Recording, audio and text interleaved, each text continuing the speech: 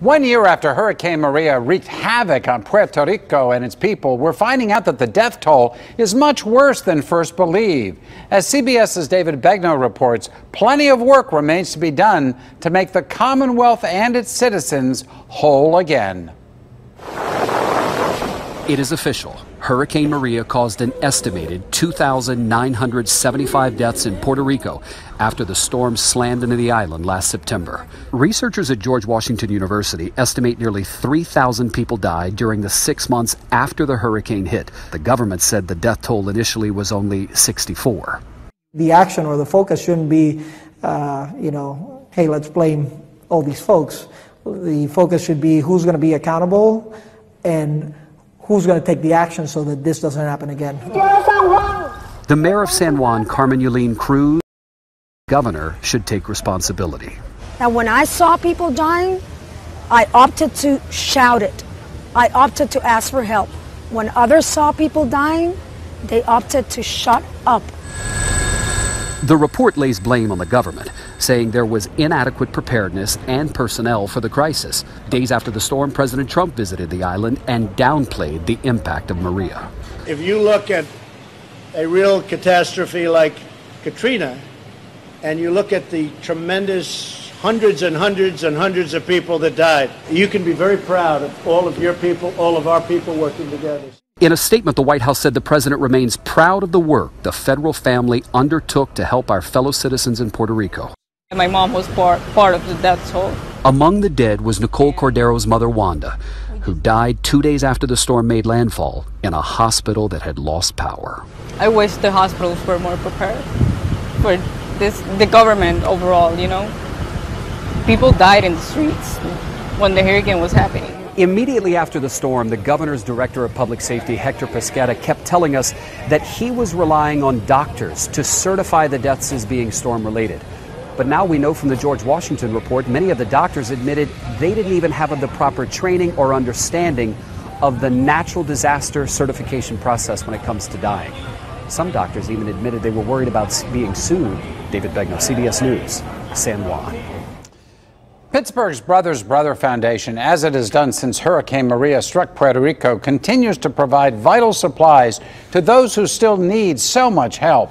This past week, Brothers Brother loaded a new container of medical supplies and other life-saving equipment to be shipped to Puerto Rico. Its president, Luke Hinkson, and Ron Alvarado, president of the Novus Group and former chairman of the Pittsburgh Metropolitan Hispanic Chamber of Commerce, recently returned from Puerto Rico. They're back with us on the Sunday Business Page. Gentlemen, welcome back. Thank you for the good work you're both doing in that Commonwealth, another very important part of the United States that we sometimes take for granted much too often.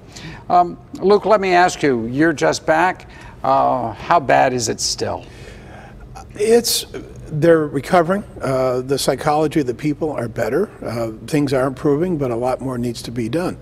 Truly, Puerto Rico is a poorer part of the United States. It's much poorer than, say, Mississippi. That was before the hurricane. It really not better now. So we are working with people in their hospitals to help renovate hospitals. This week we sent operating tables, delivery tables to one of the hospitals, a town called Aguadilla, other medical supplies. We're working with them to help repair some schools with local community groups.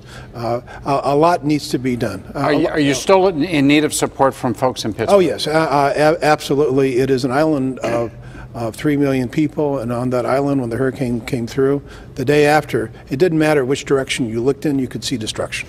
Right.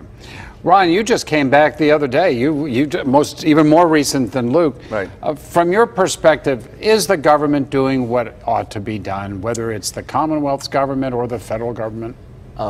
Let me just say that I have to remain focused on the positive things that we're doing and have done. And you thanked us, but it goes back to the people of Pittsburgh who started this effort by donating 400,000 pounds to the Pirates.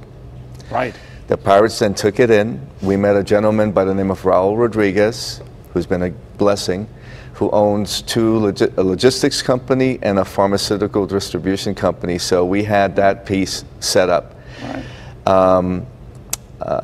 And so we've done a wonderful thing, and what I'm going to say, and this is my spin on this, is whatever number the government of Puerto Rico or the U.S. government comes out with, I feel good to know that between our efforts, people like Rosana Guernica, the CMU student, right. She saved my mother's life. Now, first the pirates did by getting her a generator, and then we evacuated my mother. She passed away, unfortunately, on April 25th, under her terms.